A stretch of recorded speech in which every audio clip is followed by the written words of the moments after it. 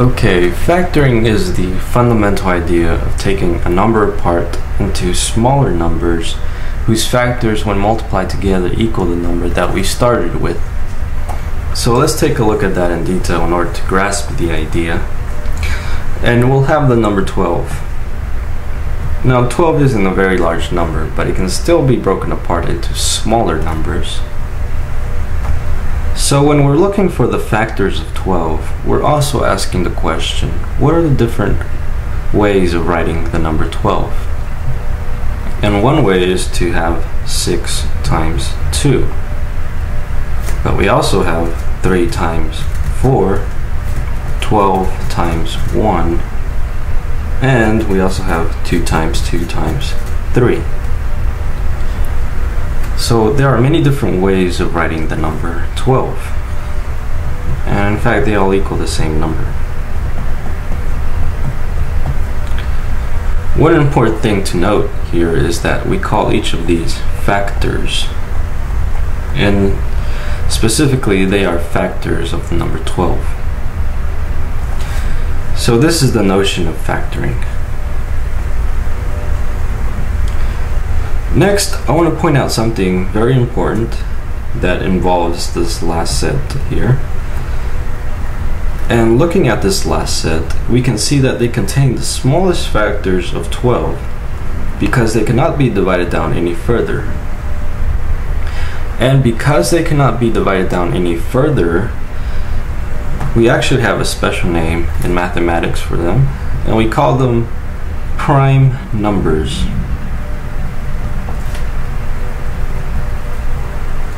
And by definition, prime numbers are whole numbers that are larger than 1. So that's why we don't include the number 1, because they are whole numbers larger than 1, which includes only 2 factors, which are 1 times itself. So 2 is a prime number because it contains only 2 factors, which are 1 times itself, which is 2.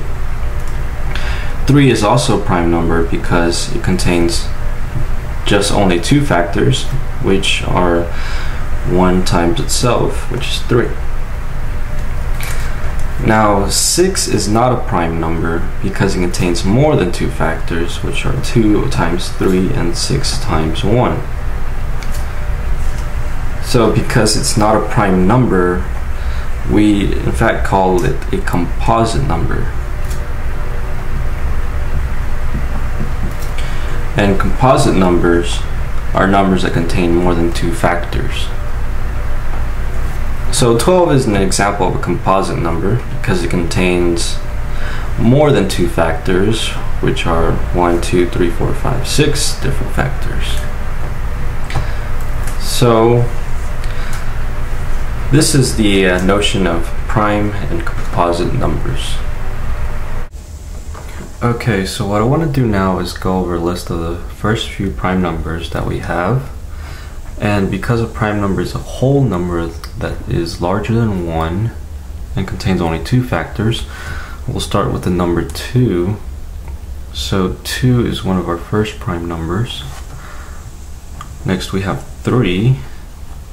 4 is not a prime number because it has more than 2 factors. So next we have 5. 7, 6, 8, 9, and 10 are composite numbers, which means they have more than 2 factors. So our next number is 11, 13, 17, 19, and the list continues on.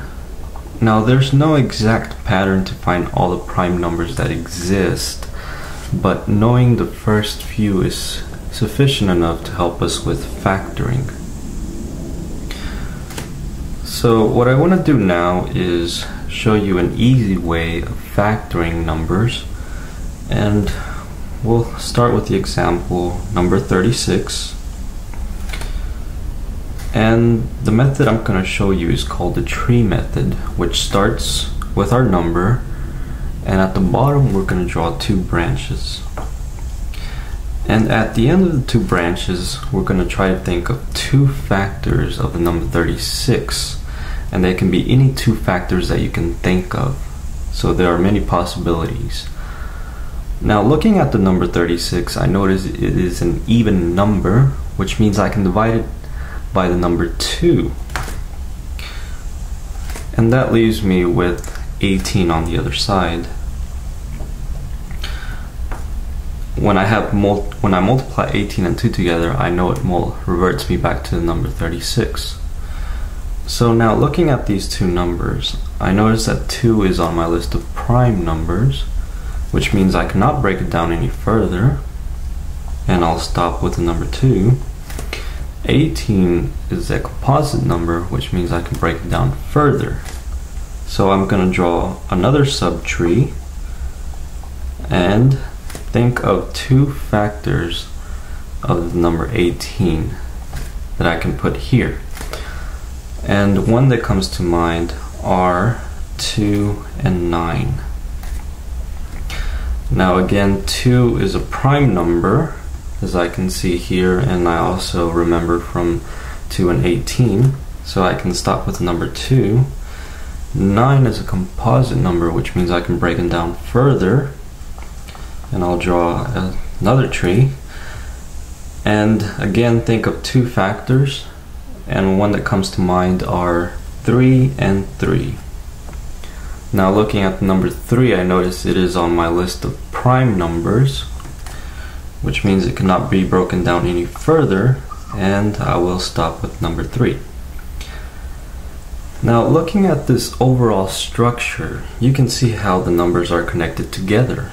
3 and 3 gives me 9, 9 and 2 gives me 18, 18 and 2 reverts me back to 36, which is the number that I started with. So the tree method connects these numbers together. And as you can see on the bottom, we are left with all prime numbers. So what we did has a special name called prime factorization. And what prime factorization is taking a number, factoring it down to its prime number components. As you can see here, we are left with 2, 2, 3, and 3. And what we can do is write them out, multiply them together, and what we are left with, the answer is the number that we started with, which is 36. So you can see how prime numbers are very important in factoring a number.